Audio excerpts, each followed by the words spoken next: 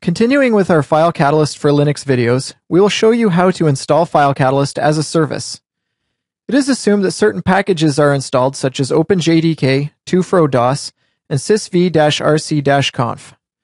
You must also have super user privileges, so on Ubuntu distributions, be sure to sudo su before proceeding. First, let's make directories for the FileCatalyst server and admin tool at the recommended default locations.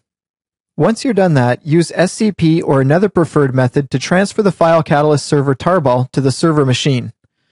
I've already placed mine in my home directory. Let's have a look.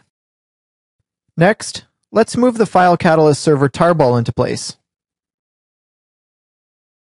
Then, we'll unzip and unpack the tar.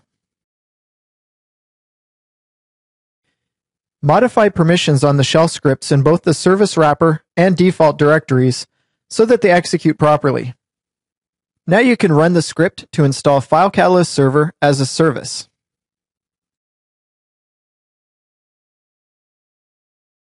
If you check the status of the service, you'll see that it's not running. This is because the FileCatalyst server isn't licensed yet. Let's go ahead and do that.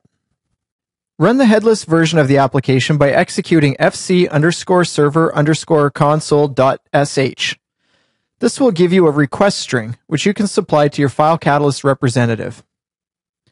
Once they have replied with a license key, make sure the service is stopped, and using the editor of your choice, edit fcconf.conf, which is found in the install directory.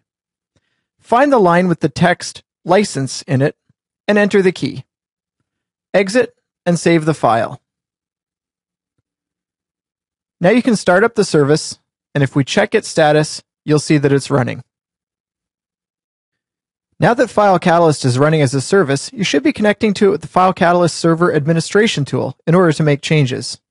Check this channel or our website for videos showing how to make that connection. Thanks for watching.